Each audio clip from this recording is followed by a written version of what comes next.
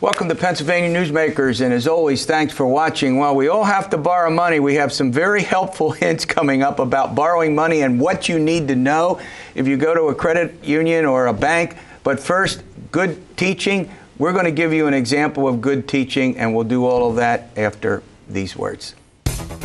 This is Pennsylvania Newsmakers, a fast-paced, unrehearsed weekly discussion with and about the leaders who shape your world. And now, here's your host, Terry Madonna. Well, on this program, over the course of the last couple of years, we have talked about all sorts of things education. And I promised a couple of months ago that we would talk a bit more about the people who are actually in the field teaching the children of the state of Pennsylvania. We're going to get into what really makes for good teaching and what we need to know about it. There's not enough emphasis on this, and I think this is going to be a very informative program. Joining me is Jerry Oleksiak. He's the president of the Pennsylvania State Education Association, and someone who was the Varkey Foundation Global, do I got this right, Teaching Prize finalist? That's a long title, isn't it? It is, yes. But I like that. Michael Soskil, and you teach up in the northeastern part of Pennsylvania. Tell us where. Wallen-Paulpack Area School District. I remember that name from history, I think. All right. Hey, look, now seriously, we hear an awful lot about what's wrong with schools, what's wrong with education. There's a lot of good teaching going on, and we thought we might take a few minutes this morning and talk about. All right, Jerry, let's start with you. What's the basis for help me get into this a bit. Sure. Well, we all know that education is a priority now in Pennsylvania. Absolutely. With our citizens. And too often we don't get out the good news, the really good news about the things that are happening in the classrooms in Pennsylvania. Too often it's, we're talking about budgets and we're talking about pensions and we're talking about, all these other issues. Yeah. But it really is about the kids and the schools and what happens in that classroom. It's called learning. It's learning. And we have right. we have some outstanding examples in Pennsylvania of great teaching, and one of them is here with us today. Yeah, and you brought along a video, right? Right. We have a short video that will tell you a little bit about Mike's classroom and why he was selected as one of the top 10 teachers internationally. Oh, wow, that's wonderful. All right, well, let's take a listen, and we'll watch it too. Welcome to Learning Lessons. Great ideas, great schools.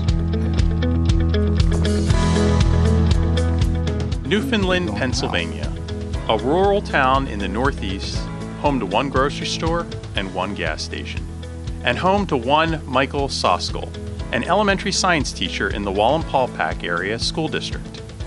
Mike knew there was a big world out there to learn about. He knew his students could make a difference. So he brought the world to his students through the Distance Teaching Project. Using Skype, fourth graders in Mike's science class taught kids in Kenya lessons on math and how to forecast the weather. Their peers in Africa taught them songs in Swahili and how to improve their garden.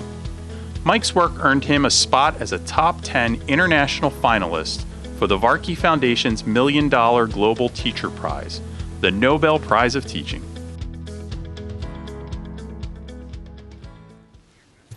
All right, well, Michael, let's start with some aspects of this. Again, I'm back to my main point that I make over and over again. There's a lot of good teaching going on. I don't think we emphasize. What do you expect from a guy who spent more than 3 decades in the classroom? And I see a lot of good teaching almost everywhere. I think it's time that we point out what works and what doesn't work. So let's start out with your general approach. Well, first of all, I'm thrilled to be here and to represent all of the teachers who don't get recognition in the state, because there is so many teachers that are doing wonderful things, that their mission is their students in their classroom, and it never gets seen beyond that. So it's an absolute honor to represent all of them. I believe that learning should matter, more than just for tests and quizzes on a Friday. Kids should be doing work in the classroom and using their learning in ways that is powerful and that changes the world in some way. Yeah. I believe that every problem that we have in the world has a solution locked somewhere inside our students' passions. And that our job as teachers is to connect those passions to problems in the world that kids can solve. You have something that you called student autonomy. And I take it that means giving students more responsibility. If you give them responsibility, they'll actually do it? Yeah, I think responsibility is part of it, but I think also learners should be in charge of the learning. Too often we hear about instruction, and I don't instruct, I'm a teacher, I teach. Instruction is when I'm telling someone what to do. I should be inspiring learning in my classroom if I'm doing my job. And so a lot of what we focus on in the classroom is giving kids the opportunity to learn through what they're passionate about and connect the content to those passions so that kids are emotionally invested. Yeah.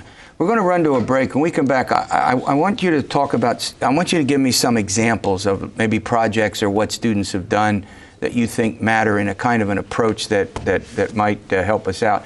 All right, we'll come back. Teaching matters, learning matters. We'll get that all after these words.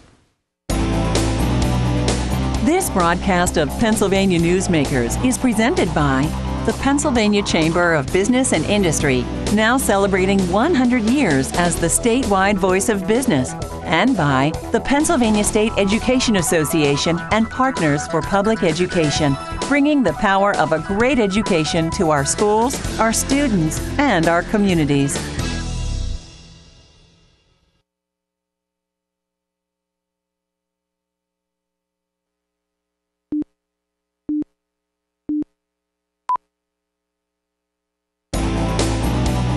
This broadcast of Pennsylvania Newsmakers is brought to you by the Pennsylvania Highway Information Association, the go-to source to learn about transportation projects and issues. Please visit pahighwayinfo.org. And by the Pennsylvania Manufacturers Association. Business in Pennsylvania is our business. Welcome back to the program. We're talking about teaching, why it's important, and particularly with an emphasis on good teaching. All right, Jerry Oleksiak, you're now the president of PSEA, but before that, you spent more than a few years in the classroom, I spent right? more than a few years, 32 years in the classroom, most of that as a special education teacher. I can't imagine a more difficult job. I mean, just the learning challenges and the patience that you must have, right? That's what they tell me. I don't know if my daughters would agree, but I got it. I loved what I did, every minute of the being in the classroom. Yeah. As Mike has said, it's about unlocking what's there already, just reaching into that potential and letting kids go.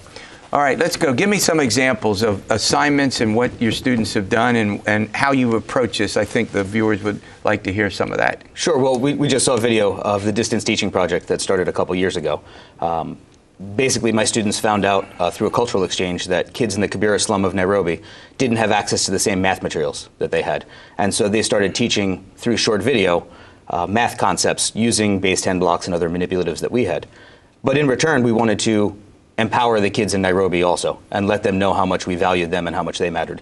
And so we asked them to teach us Swahili. And that went extremely well. It exploded where teachers from all over the world started sending in videos and having their students participate. But that allowed us to develop an emotional connection and a friendship with the kids in Kenya. And soon my students found out that lack of school supplies was not the biggest challenge that faces those kids in Kibera. Yeah. Kibera is a slum of about 1.5 million people packed into about 10 square miles. And during the rainy season, their pit toilets overflow and unmentionables get into the water and kids get sick. And so last year, through a collaboration with kids in Kansas and Greece, my students raised $12,000 in combination for water filters that I was able to hand deliver to Kenya. So not only then are you doing learning, but you're actually, in your general approach, do you give students assignments and make them, have them, talk about day to day, what an approach that works for an effective teacher? Sure. Well, I think you need to start with what kids are passionate about. And honestly, sometimes kids don't know that yet, especially at the elementary level. Yeah, they haven't been exposed to enough. And so we use a lot of video conferencing, and we partner with scientists and other classes and teachers, students, national park rangers, experts from all over the world. In the last 2 years, we've connected with over 70 different countries, the International Space Station, and scientists in Antarctica, so that kids get a global view and understand. Technology matters. It does when it's used correctly. Absolutely. Yeah, okay. Absolutely. Yeah. Go ahead. Yeah, so through those connections, my students have a broader worldview than they would otherwise. We're in a very rural part of Pennsylvania, a small town. There's not a lot of diversity. And so this allows our students to travel without actually traveling. Yeah, travel without actually traveling. Now, in the course of this, I mean, do you, in your daily interaction, are you lecturing? Are you, as a college professor, I think I talk much too much, as I probably do on this program. But, you know, give us a hint about day-to-day that matters. My best lessons are when I'm walking around my science lab looking for something to do, because the students are so engaged that they're rocking the learning, and that happens frequently. But, you know, no matter what teacher you are and how much you've been recognized, there's always room for improvement, and there's always days where you're going around, you know, saying this just didn't work. And I believe that all teachers, that all people need to have a growth mindset where we're always looking to constantly improve. And the connections I have with other teachers inspire me to keep moving forward. The one thing, and either one of you can, that struck me over the course of the last 10 or 15 years is particularly sort of the, how do I put this? I won't call it the destruction of the social fabric, but you've got a lot of kids that are in families. I mean, you have to deal with this every day. Families that, you know, are having all sorts of difficulties. They come to class. Some of them aren't fed properly. Some of them aren't, you know, they don't have the right nourishment. They're not seeing doctor. You get it. How much of that comes into play? It's certainly a factor, and those issues manifest themselves in the classroom. Of course, yeah. But my job is to focus on things I can control. And so that's a great point. And so I tend to look at, you know, what can I do for these kids to inspire them? Every person, every child wants to know that they matter. And so I try and give them experiences to use their learning in powerful ways so that they know how important they are and how important it is to be a lifelong learner. Yeah, Jerry, when you were in the classroom, I mean, particularly when you're dealing with special needs children, I mean, and the families really matter, don't they? I mean, I'm sure you got people from all different backgrounds and types, and how you dealt with that. It was, every day was, there was no one way to do things.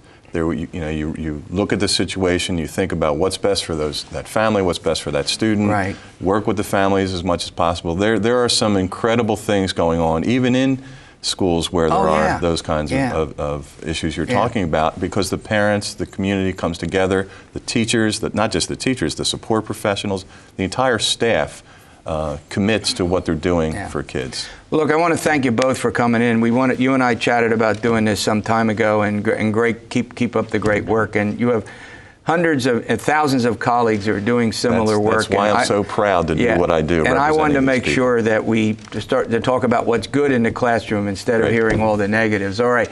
This isn't a negative. You're going to find out how to borrow money and what you need to know before you do that with our friends from the credit union, Pennsylvania Credit Union Association. Come on next.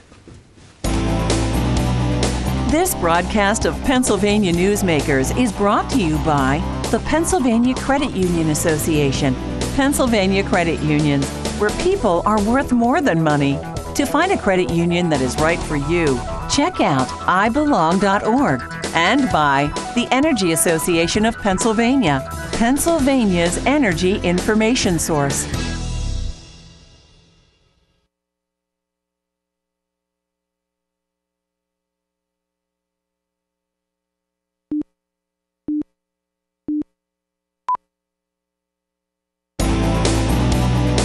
This broadcast of Pennsylvania Newsmakers is presented by the Hospital and Health System Association of Pennsylvania, working towards a healthy Pennsylvania, and by the Pennsylvania Coal Alliance, representing companies involved in America's most affordable, reliable energy source. To learn more, visit betterwithcoal.com. All right, we all borrow money. We all have to go through that process, and we're going to find out what really matters when you start to borrow money, particularly large amounts of money. Joining me to talk about that is Mike Wishnow. He's the Senior Vice President at the Pennsylvania Credit Union Association, and Bob Marquette, CEO of the Members First Federal Credit Union. They've both been on the program many times. All right, you just think you fill out a little application, you want to borrow $1,000, it's over, right? Yeah, there you go. No, it's not over. Go ahead. No, oftentimes what happens is the borrower hears the term underwriting guidelines. Underwriting guidelines. And what the heck is underwriting guidelines? It's this big black hole that nobody quite understands. So Bob and I are going to sort of boil those down for you today and for your audience and talk about how they're important. And so these are things, let's go through. We'll pick one of them. You want to do a credit history first? I don't care. You start with whatever you want to start with. But here's the point. These matter. Absolutely. All right. Well, number one, give me one thing that matters. Credit history. All right. Talk about that. Credit history is most financial institutions that lend money report the payment history of those loans that they have to what's called credit reporting agencies.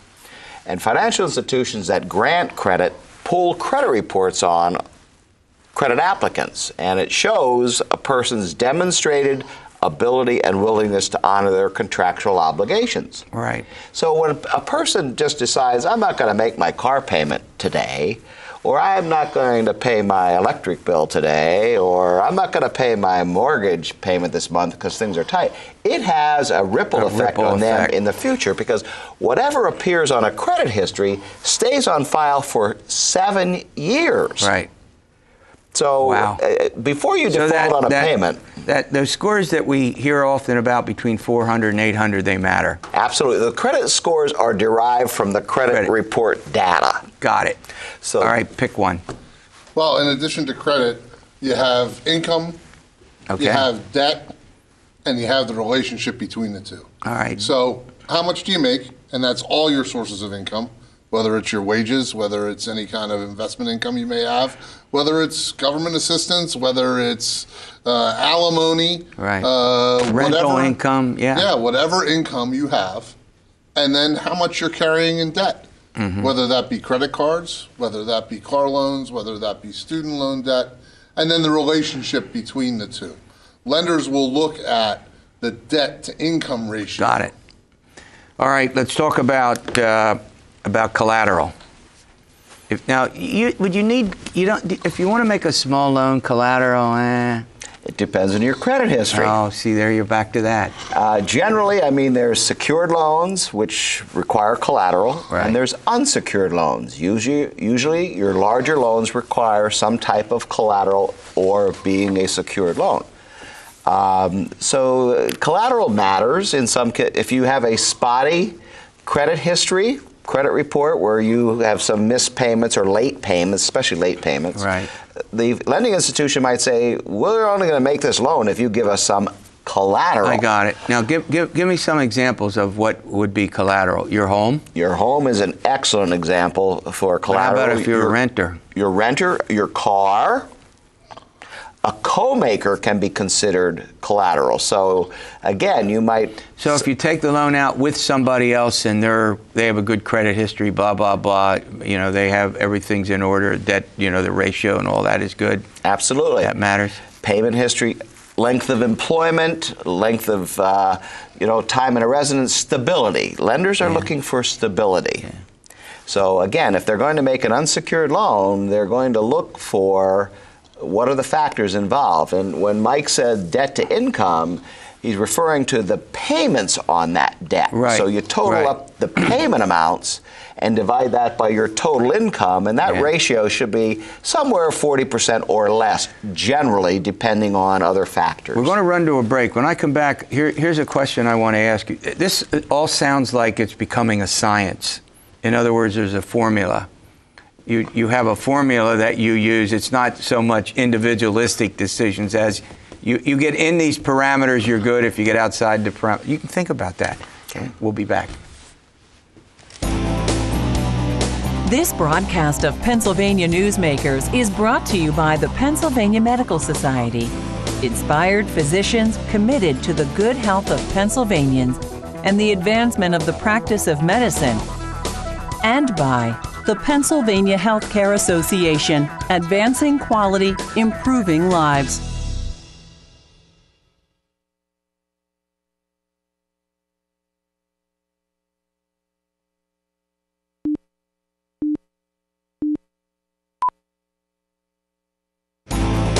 This broadcast of Pennsylvania Newsmakers is brought to you by the Pennsylvania Business Council and by the Pennsylvania Business Council Education Foundation. We're talking about borrowing money and your credit history and what all of that means. And before the break, I asked the gentleman here, the gentleman meaning Mike Wishnow and Bob Marquette, does this all kind of fall into a formula now? You take all of this, you mathematically run some numbers and you get it, or you don't get the loan, or go ahead. To a certain degree, that is true.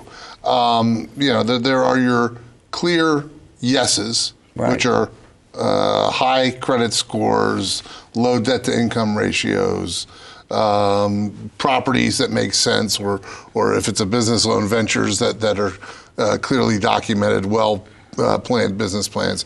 And there's pretty clear no's. Right. But there certainly is discretion in the middle. And credit unions, and Bob, I'm sure, can tell you this, credit unions really do their best to try and make the loan where they can. Right. So what happened? You're the man or woman in the middle, meaning the credit score and all this stuff that Michael was just talking about. Mm-hmm. What do you do?